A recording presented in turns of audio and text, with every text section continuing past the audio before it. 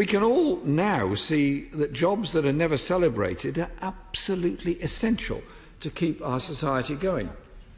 Think of the refuse workers, the supermarket shelf stackers, the delivery drivers, the cleaners. Those grades of work are often dismissed as low-skilled.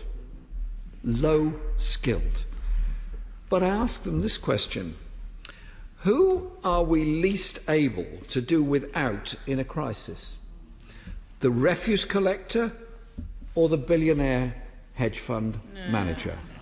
Who is actually doing more for our society at this very moment? Let's value people for the contribution they make. Respect the skill of the cleaner, the refuse worker, the postal delivery worker, all of those. Let's have respect for those that actually are part of the glue of our society.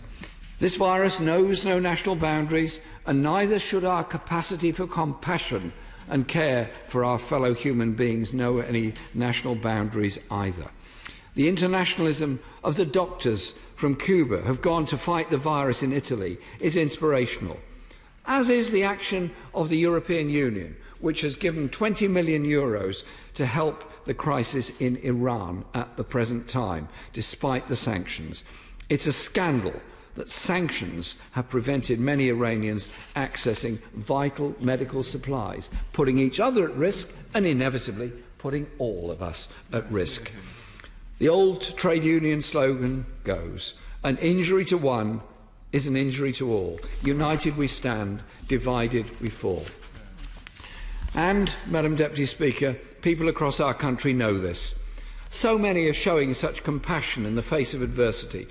Just look at how people are coming together, mutual aid groups being springing up all over the country, thousands of people organising to protect their communities. It's inspirational to see people who've never spoken to each other before suddenly getting together in this time of crisis and realising they live in the same street, they need that help and support for each other. It's that spirit which will take us forward.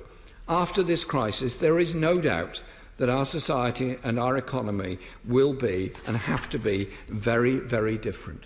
We must learn the lessons from the crisis and ensure that our society is defined as a society by solidarity and compassion rather than insecurity, fear and inequality.